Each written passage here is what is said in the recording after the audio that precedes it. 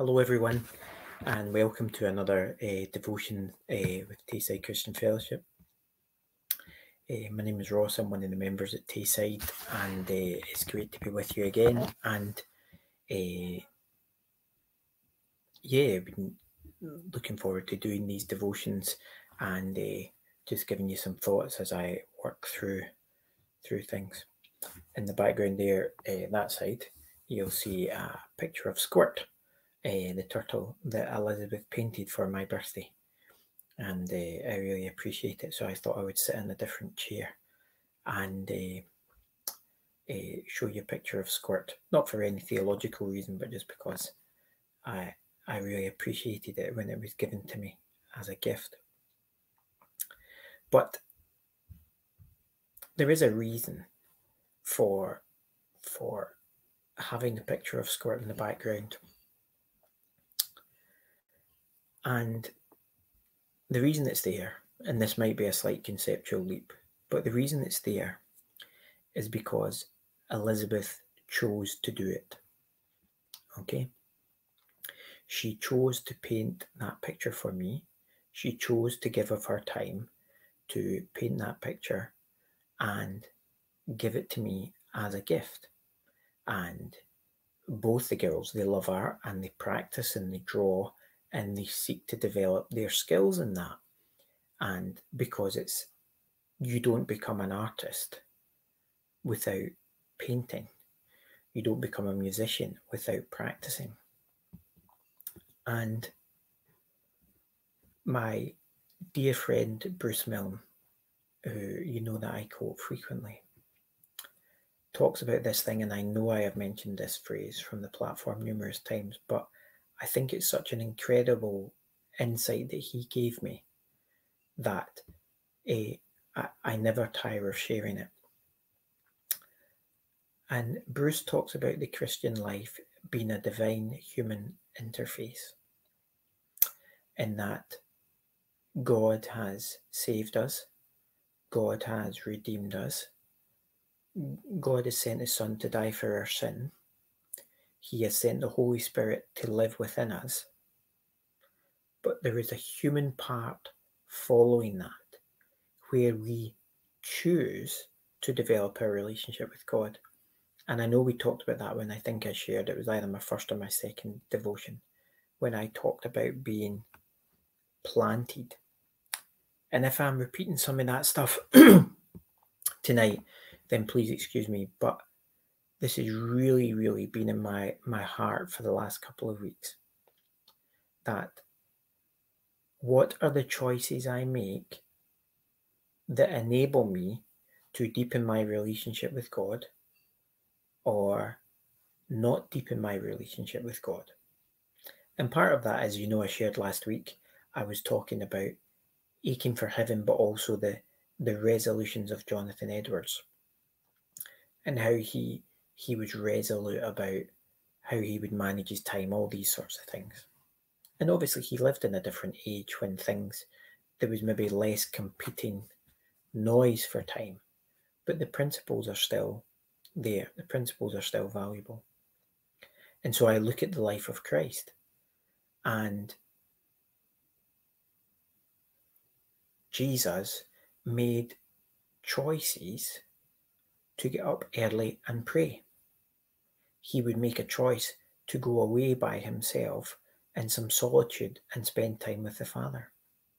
And he was God manifest in flesh, the Son, our Redeemer, redeeming our humanity, sharing our humanity, walking as we walk, so that he could become a merciful and a faithful high priest. But he made choices on a daily basis to continue to serve God and honor God. And we see that in his temptation, when he quotes scripture back to the devil and he says, it says you will serve the Lord your God, and him only shall you serve. Or it says man shall not live by bread alone, but by the word of God. That he made conscious decisions to honor God and to serve God and display the perfect humanity that was required of him, so that he could become our Savior and he could complete the work and the task that he was appointed to. And so the reason I've been thinking about this is because I think there is a tendency towards passivity in our life. There's a tendency not to work.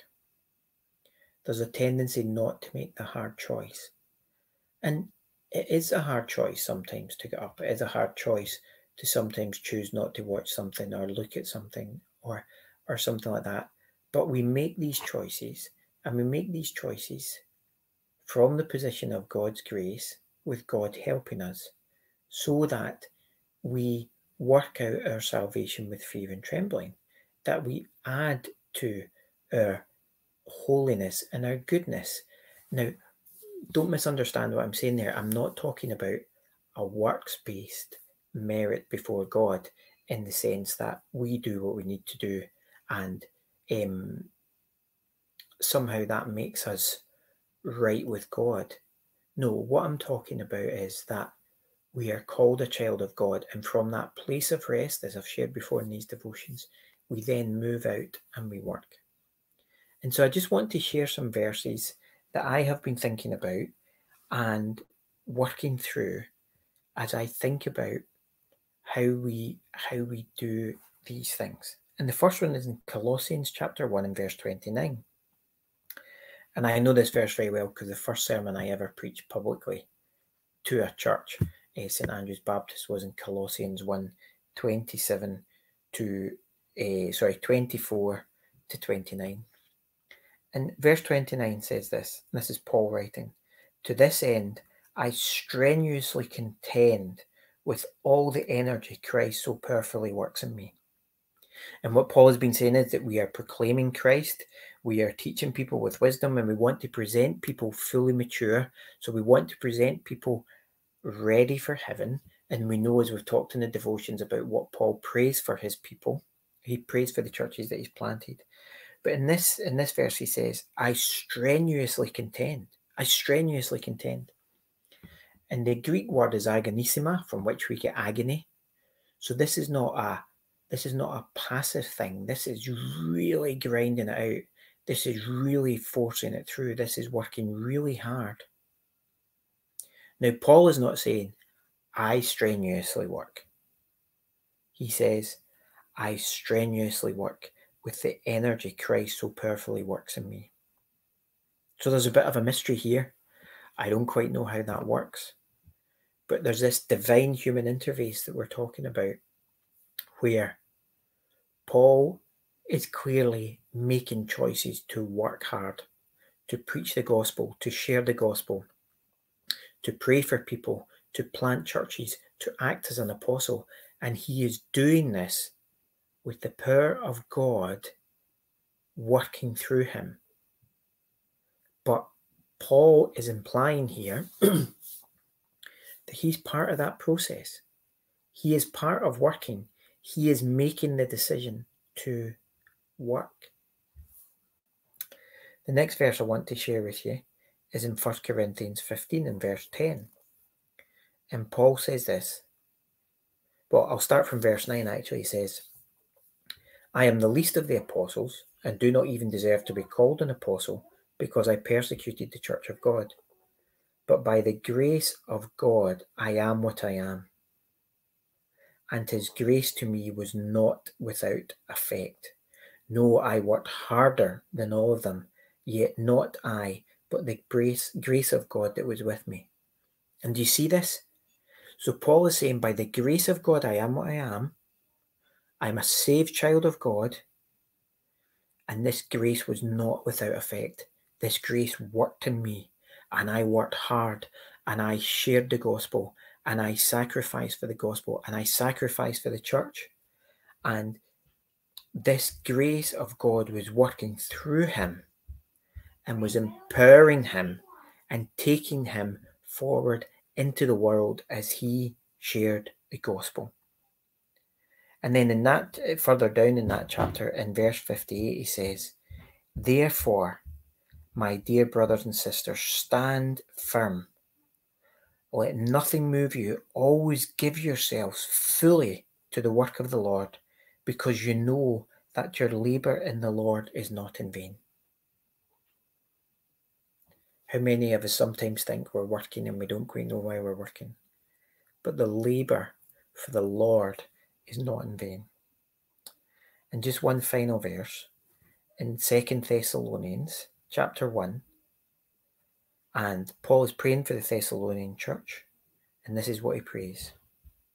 With this in mind, we constantly pray for you, that our God may make you worthy of his calling, and that by his power he may bring to fruition your every desire for goodness and your every deed prompted by faith. We pray this so that the name of our Lord Jesus may be glorified in you and you in him, according to the grace of our God and the Lord Jesus Christ. So do you see that? That his power may bring to fruition your every desire for goodness and your every deed prompted by faith. Now the resolutions of Jonathan Edwards start with him saying, I need God's grace. This is not me trying to merit salvation, but I want to honour God. I want to live for the glory of God, and I need God's grace to help me do that. And so the question for us is, our circumstances are all over the place. You know, there's been flash flooding. We don't have any internet. You know, we don't have any phone line. We've got all sorts of issues. Other people have had their houses flooded. People have had their cars damaged. And this is all on top of everything that's happening with COVID. And there maybe is a tendency to just hide away and keep calm and not think about it and just try and avoid it and not face the realities of life. But there's a sense in which God doesn't call us to stay where we are. God calls us to move us forward, to run the race, to fight the fight, to work towards the crown of righteousness, to press on, to take hold of the same way that Christ has taken hold of you, to forget what is behind and to move forward in service and desire to become more Christ-like. So the question is, how are your choices? So I've been really challenged by, I heard about someone who is praying 5 times a day. They have set an alarm and they're praying 5 times a day at different points because they resolved to do that. Now, I don't think they're not doing that to earn God's favour. They're doing that to get to know God more. And the same is for us. Getting up in the morning, praying, reading our Bible, coming to church, coming back to church, fellowship, all these things, they become important because they are a means of grace, as people used to talk about. And then people talk about the disciplines of grace. So the discipline of prayer, the discipline of solitude, the discipline of meditation, the discipline of memorization, all these things. And we sometimes run from these and we think they're legalistic and we think it's very difficult. But the reality is, what we need to do is make a choice to live for God and to serve God and to stand at that point of the divine human interface where we allow God's grace to work through us and to empower us and become more sanctified, more Christ-like, and more powerful in our evangelism and the sharing of our faith. Let's pray. Father, I thank you that you have called us. You have called us to Christian life. You have called us to be in relationship with you. I thank you that you love us, that you care for us, that you came for us, and you sent your Son for us.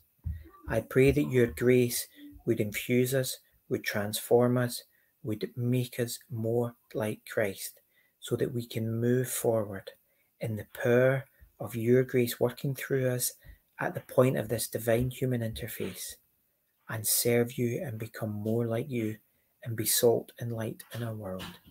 Help us in all this, we pray. Help us be ready for when the church comes back. Make us excited about being in fellowship again with one another in your presence, in our building. Thank you that this is happening and progress is being made.